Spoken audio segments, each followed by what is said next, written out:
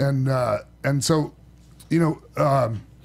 Eric, when eventually I was really trying to get a raise, and I'm leading up to when I actually did get fired, and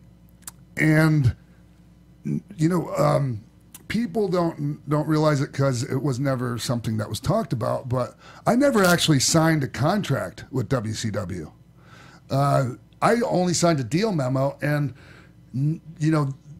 I was still trying to get a raise, trying to get different things, and so the deal that we had initially agreed to, I was like, I guess from your point of view, I was kind of like going back on wanting to change the deal.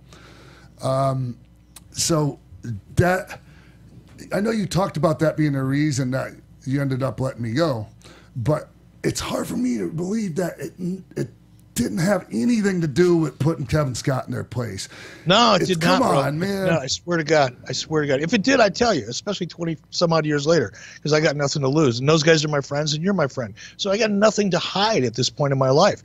But I remember that. That one I do remember because there was a third party involved, and I don't want to bury him, any more than I already have. But I'm an old school guy, and I always have been. Yeah. If I look at somebody and I say, okay, this is what I'm going to do, and we shake hands, I'm going to do it. Whether I have a deal memo, whether I have a 45-page contract that I signed in blood, it really doesn't make any difference at all to me. It is what it is. And I'm not putting this on you, and I'm not going to put it on any named individual. Right. But we had a deal. We had as you put it, we had a deal memo. To me, a deal memo is the precursor to a deal. It's that 1 or 2 pages where you sign the main deal points, so a bunch of attorneys can go in a room and they can put it into a language that attorneys understand. But to me, the deal was done. And then we started paying on that deal. We started paying you according to that new deal, which included a raise. And then when I got a phone call from this third party that said, yeah, I know, we had a deal memo, and I know you've been paying them for a few months based on that deal memo, but, we want to renegotiate that. To me, I mean, honest to God, yeah. I would throw myself in front of a moving train before I would entertain that conversation. But the reason why we thought that was how we could do things there is because that's how things happened with Scott and Kev as far as their deal getting restructured. Oh, it did, because I remember when you had to bring Brett in and at different times where they received raises. And look, Eric, I get it. Those guys were on a different level than I was as far as their worth. That's just the facts. That's how it was.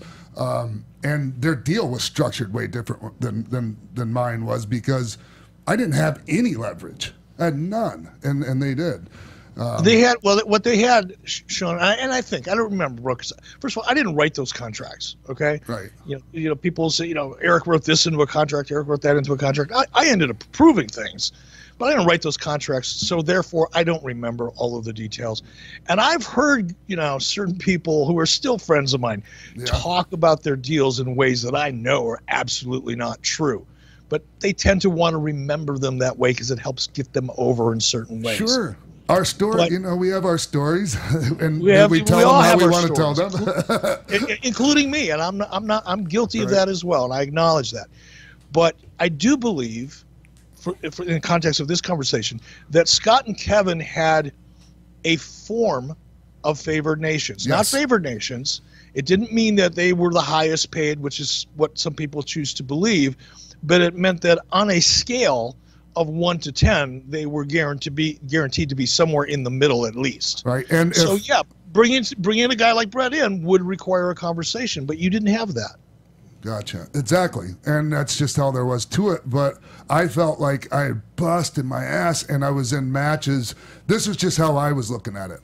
I was busting my ass. I was in matches. And then okay, we had, what was it? Super Brawl or Slamboree.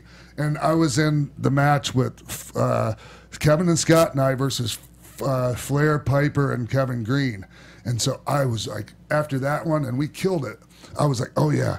Oh, now I'm really going to get my raise, But, I mean, so I felt like... You mean in addition to the one that you had already got? But no, I didn't really get that after I was there. You gave that to me before I even We started off at 200, and then you caved a little bit, and you gave me an extra 50. That was right off the bat. That's how the raise worked.